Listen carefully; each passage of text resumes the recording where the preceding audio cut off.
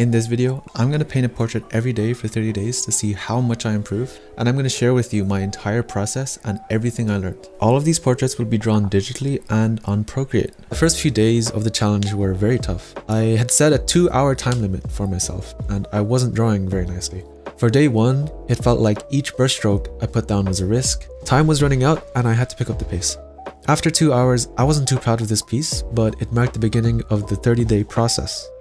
Second day, I realized that my habit of zooming in to add details was counterproductive.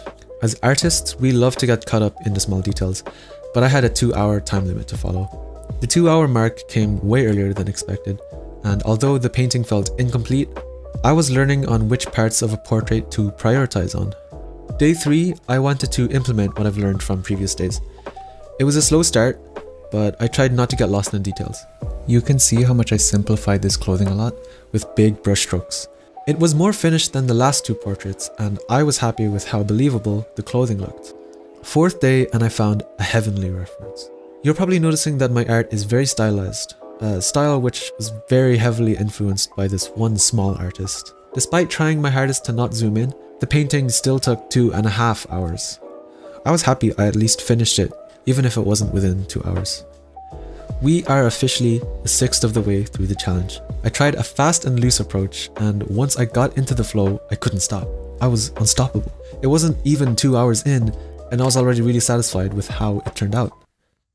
I was amazed at how different my 5th portrait was to my first one. I was basically the next Da Vinci. Throughout this challenge, I constantly kept stepping out of my comfort zone. This one had hands. I thought I was scared of hands, but it wasn't those hands that made me struggle.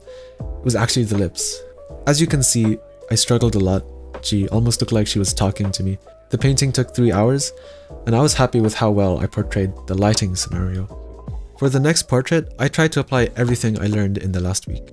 I used my sketching time wisely to leave enough time for rendering. The detailed hair in this portrait, it took a while, but I knew I needed to speed it up for the next portraits. 8 days in, and I struggled to balance the daily portraits with work, life, and friends and family. After returning home from work at midnight, I would start my next portrait. Sometimes I'd stay up until 6 AM to finish them.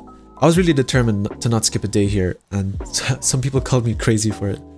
But for day 9, I lost track of time here, giving in to the perfectionist within me. While it's good to strive for the best, I knew I needed to let go of perfection to save time for future portraits. This portrait ended up taking 4 hours to complete, so we're getting longer. My sister asked me to draw her on day 10.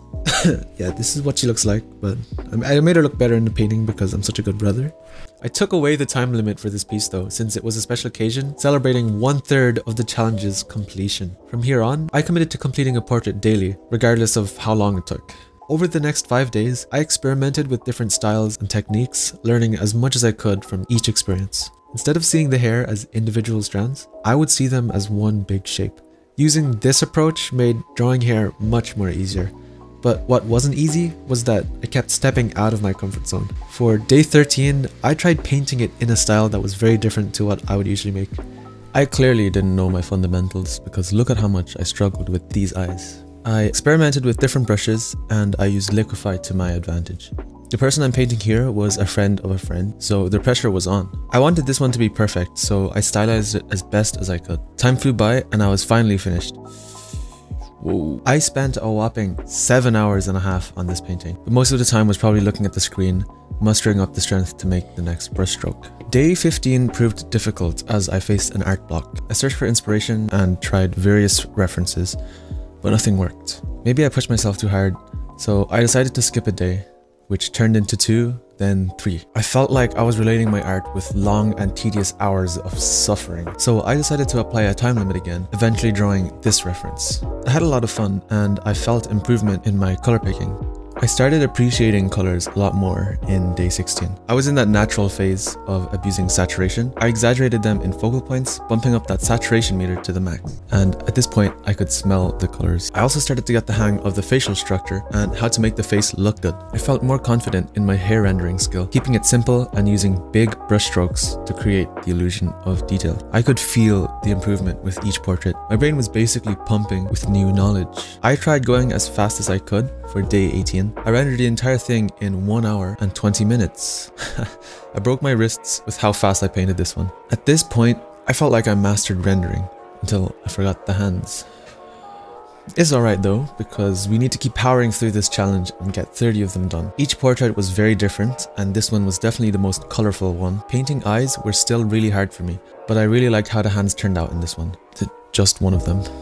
But on day 20, my pace began to slow down again, and burnout hit me like a train. But I was 2/3 of the way into this challenge and was determined to finish the 30 portraits, even if it meant taking longer than planned. I skipped a few more days, feeling fed up of drawing portraits. It ended up being a week break, but soon I got back into the flow. I still had lots to improve on, and still had 10 more days remaining in the challenge. Doing a challenge like this taught me so many things. I failed so many times, skipped a good bunch of days, and went through multiple art blocks. That's to be expected though, because when people usually think of improvement, usually a straight road to the destination is what comes to their mind. People usually think of a hard noodle, when in reality it's a wet noodle. I pushed my limits and went through so many ups and downs. You're going to fail, you're going to make mistakes, but it's those mistakes that make you better than before.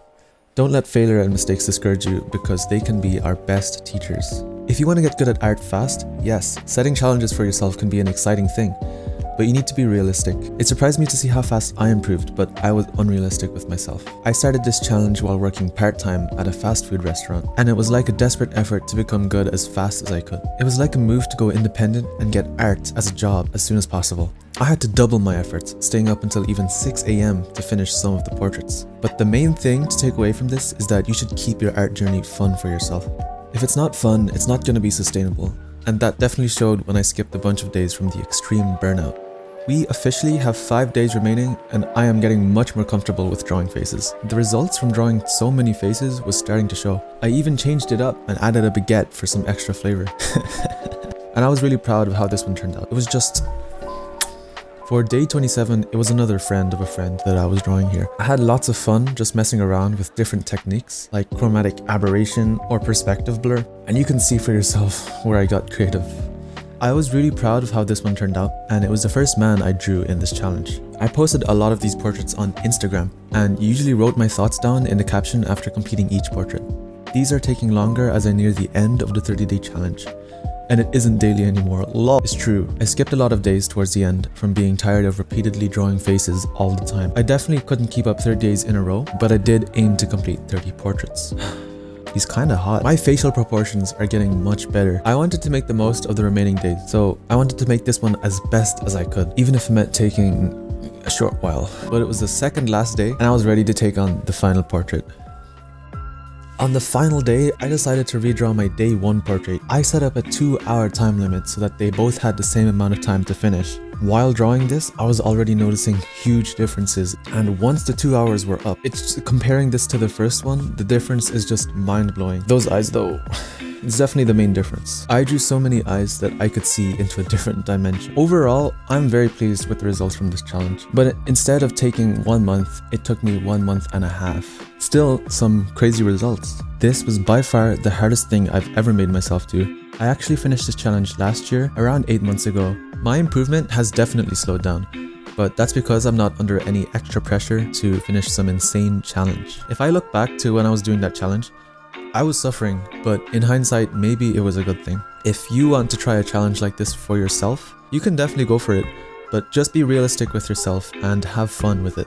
I definitely had a hard time trying to balance hours of art every day with my life, so don't be like me. Drawing consistently is bound to improve your skill. I hope you enjoyed this video. Let me know if there's any content you'd like to see from me in the future, because this is my first ever video on this channel. But keep drawing, and I will see you next time. Why did I do that?